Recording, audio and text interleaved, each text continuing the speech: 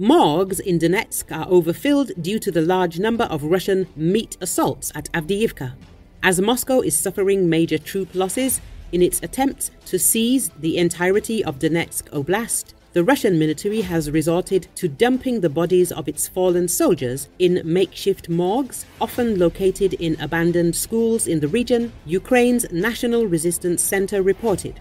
Due to high casualties in Avdiivka, Russians are placing the bodies of soldiers in abandoned schools, the message said. Morgues in occupied Donetsk are overfilled due to the large number of Russian meat assaults at Avdiivka. According to the report, the Russian military is also using mobile crematoria near Avdiivka. This information was reportedly supplied by the local resistance movement. Ukraine's General Staff reports that since the beginning of the full-scale invasion in Ukraine, Russia has sustained more than 400,000 casualties.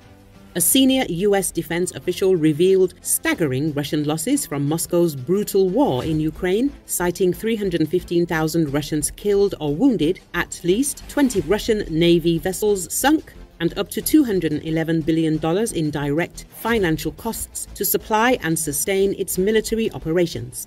Russia has also lost an estimated $10 billion in postponed or cancelled arms sales, along with another $1.3 trillion in previously anticipated economic growth through 2026, according to the US official. The casualty numbers mirror a declassified US intelligence assessment that was first shared with Congress in December.